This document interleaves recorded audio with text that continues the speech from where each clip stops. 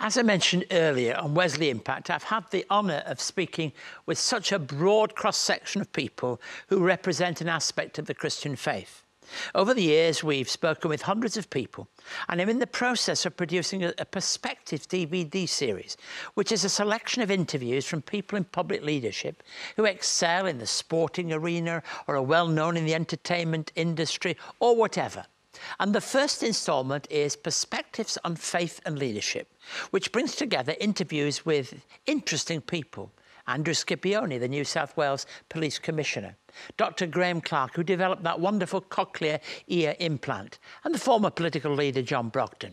Today, I'd like to take a look at the interview with well-respected TV journalist, news anchor and media personality Leigh Hatcher. When he appeared on Wesley Impact, I asked him why he chose to be a journalist. Leigh's a fine Christian journalist and one whose life has made a difference. I value his friendship, and I hope you'll enjoy this interview. Well, there was no grand design, I must say. I wasn't one of those kids who spent their whole childhood thinking, I want to be a newsman. If you'd asked me in my final year of high school, where do you want to go? I'd say, I want to be in show business, which I think, well, what did that mean? My parents directed me towards radio, and I got a job as an office boy at 2GB in Sydney in 1973. First day, 12th of November 1973, I walked into the newsroom on my first delivery there, and I must say it was love at first sight. I was absolutely captivated by the buzz of it, the sound, those clunky old telephones, telex machines, this tape spooling, people yelling, and I had this stupid kind of smile on my face as I stood there and thought, oh, this is just wonderful. You were just waiting for that opportunity when you could be, you know, in that. And I thought, well, the job of an office boy was supposed to expose you to various parts of the radio station where you could pick where you wanted to go. And I think my decision was made on that first day, and I badgered the news director for about 5 months until he finally relented, I think, to just shut me up as much as anything else. So the fast forward to this new opportunity, it kind of picks up then, doesn't it, from that point? Yeah, well, I've said numbers of times how, in all honesty, while many of my journalistic colleagues might be rather confused about this, much of my life, my faith and my work will culminate in Open House. It's a content-driven program, 8 to 11 Sunday nights around this network of Christian radio stations. And it's very content-driven. We, like your program, do interviews with lots of interesting people and connect with an audience to an extent that you find quite rare in media today. So there are so many things about what I've experienced in work, what I've experienced in life, and in my faith, where I think, well, this has just uniquely equipped me for this opportunity. And the Jesus thing, your faith, affects the way you do the journalism, doesn't it? Oh, yeah. It can't help it. And it's been, I think there are so many ways in which that's true. I think perhaps what I say is, more than anything else, it's drawn a big picture for me. So in the news, you're always concentrating on the crisis of the moment, or the crisis of the hour and the huge story. But I know a bigger picture, and I know the one who designed that, sustains it and runs it. Leigh, we've talked before about some of the challenges that you face. I know you were willing, and you've written about the challenges you faced in terms of your own health. How important is that in your Christian journey? Oh, I think it was a defining time in my life. Certainly my career, because it led to 2 years of unemployment, and certainly in my faith.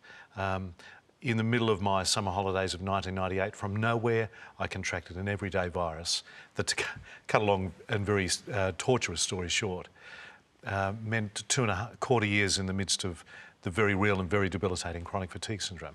I said, lost my job. You talk about growing up and becoming in that time. I think I grew up in my faith. I think I was clearly someone who believed in God and knew the reality of Jesus and believed in the Bible and everything like that. But I think it was more a head knowledge than a heart knowledge. And this was a very difficult time, a very challenging time, where everything is thrown up in the air. And I lost a lot, materially, in my career, in my health. And yet there is nothing like suffering to sort out what's really important in life. And for me, it was a great journey close to God, with the God of all comfort. That's not always the case with Christian people who go through suffering, of course. But I was deeply privileged to, as I said, grow up in my faith. So I didn't have to be preached at and convinced in my head that God was real. I knew it in my life. And it was a very big difference to where I'd been in my Christian life before. Look, you talked a moment ago about the big picture. You talked about this experience that helps you to grasp that. I think it's important, isn't it, really, that Christians are not just preaching the gospel at people, but doing what they do every day in the knowledge of their experience and the Christian gospel. I mean, you must find sometimes Christians think, oh, well, here's a great guy, he's on the television, he'll advertise our event, our church, to communicate the faith. It's not really just about that, is it? No. I think what my illness taught me is the foundational imperative of love.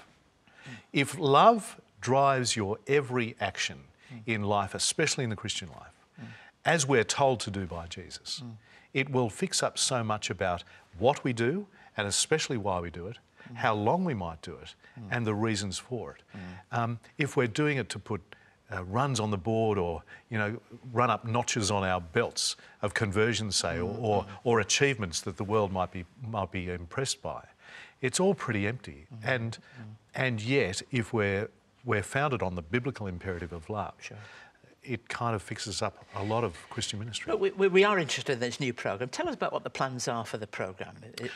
I'm already feeling the great privilege, weeks into it, of the number of people, really interesting people, that I've had the privilege to meet and interview. I'm sure you find it here as well.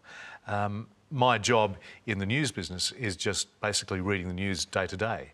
And it's an absorbing job, and I really enjoy it, and it's a very challenging job. But this is something so different, where you're really immersing yourself, and I seek to do the audience as well, in the lives of real people, and tell stories.